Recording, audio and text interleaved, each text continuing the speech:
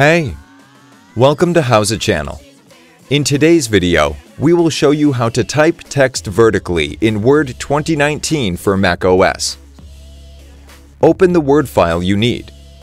We will show you a few options you can use. Go to the Insert tab, click on Table, and insert one row. Paste or type the text you need. Go to the Layout tab. Click on Text Direction. Resize if needed.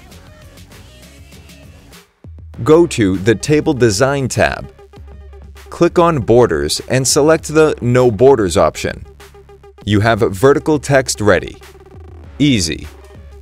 Another option is to use the Text tool in Word. Go to the Insert tab. Click on Text Box.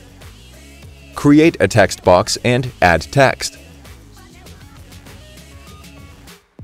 Resize if needed.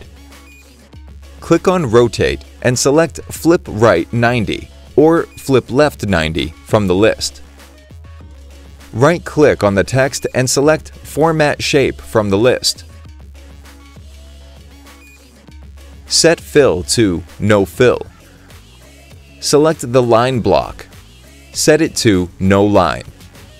That's it. Thanks for watching the video. Please like it and let us know if you use any of our tips and tricks. Subscribe to our channel. We upload new tutorials every day. See ya!